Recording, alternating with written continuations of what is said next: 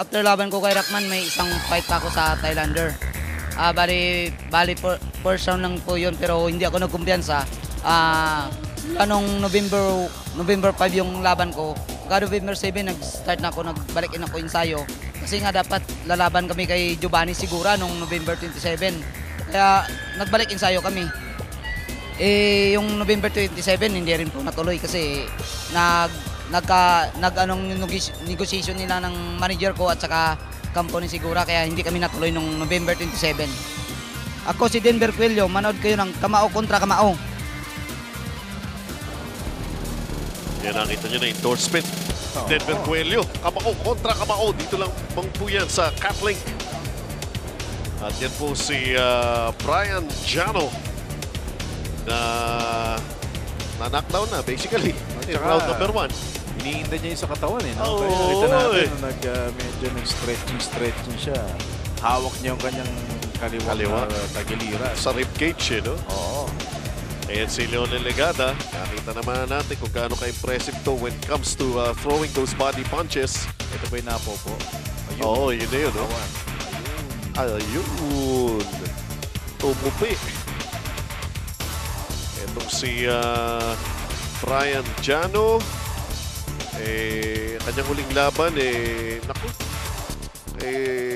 Natalo kay Albert Guardario, pero yung kanyang unang 3 panalo via KOs. Very impressive ang starting career nito si Brian Jano, no?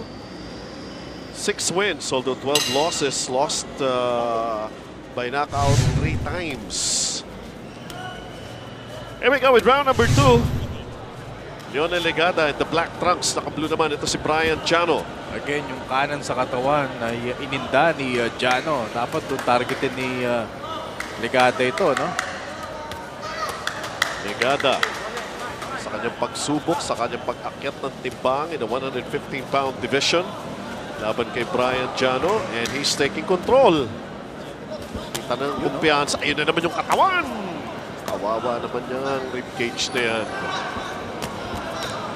Now, going to the head. Lionel Legada.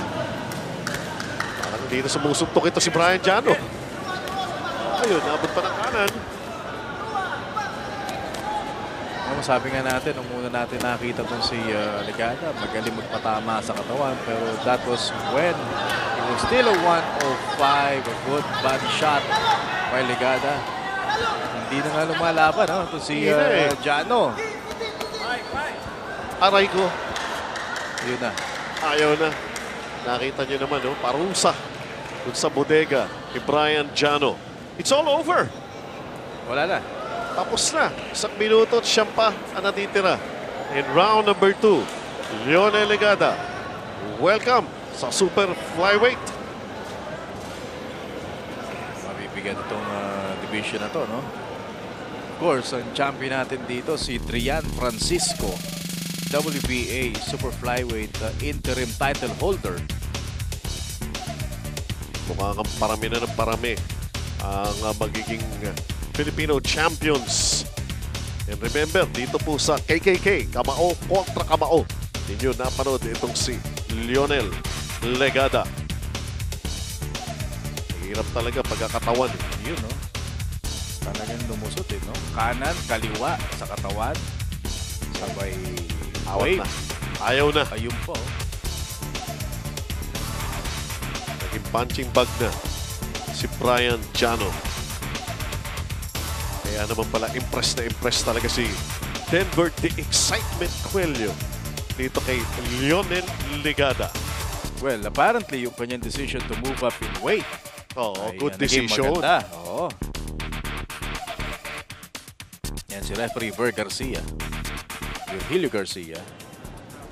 Ladies and gentlemen, your official time, 1 minute and 9 seconds of round number 2 for your winner by TKO victory, Lionel Singwancha Legada. $50 na naman ito. Lionel Legada. Very impressive. Congratulations. Kanyang second round knockout victory. Dito po yan sa Kamao kontra Kamao.